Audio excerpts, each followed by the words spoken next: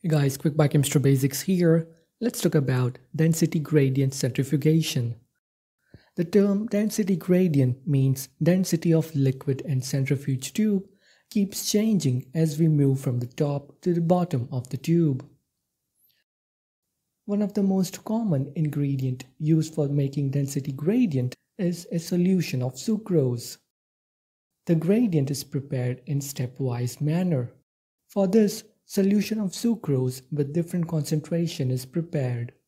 The most concentrated one is first layered in the bottom of the tube.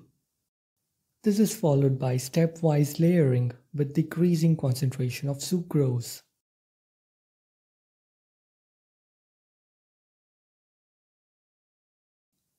The topmost layer is least concentrated while the bottom layer is the most concentrated one.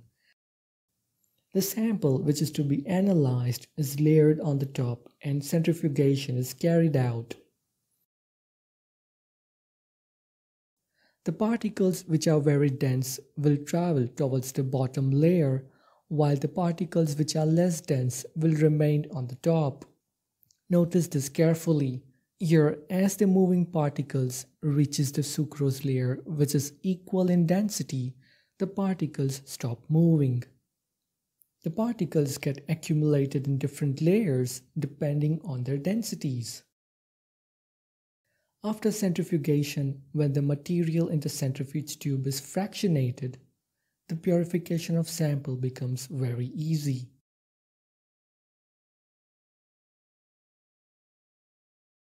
Applications.